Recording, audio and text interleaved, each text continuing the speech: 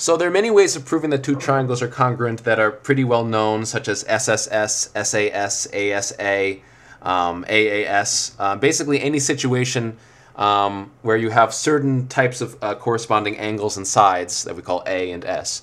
But angle side-side is not sufficient to prove that two triangles are congruent, and here's a visual demonstration why.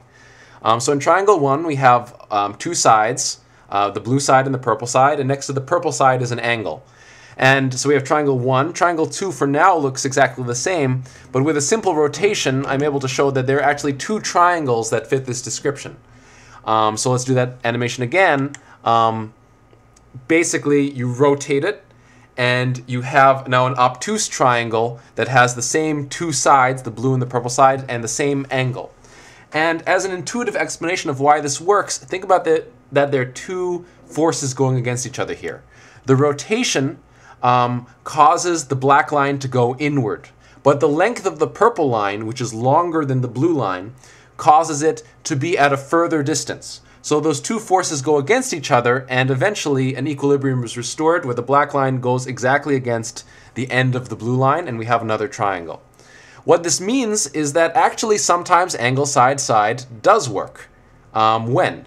Well, if the side opposite the angle is bigger than the adjacent side, angle side-side works because only one triangle can be formed. And to give you some intuition about this, here's the animation. I could rotate this as much as I want, and I know the animation isn't perfect because of the software I used.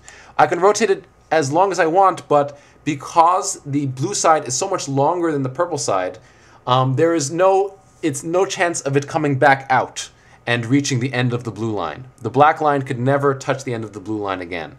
And that's because the purple line is so short. So in the first example, there are two countervailing forces. The purple side was long enough, and the rotation moved it back in. But in this time, the rotation only moves it back in. There's no countervailing force because the purple side is so small. So if you know that the side opposite the angle is bigger than the adjacent side, you can use ASS. But usually this isn't taught on the high school level, and you might kind of confuse yourself a little bit. But I still think it's worth discussing this point. Okay, thank you.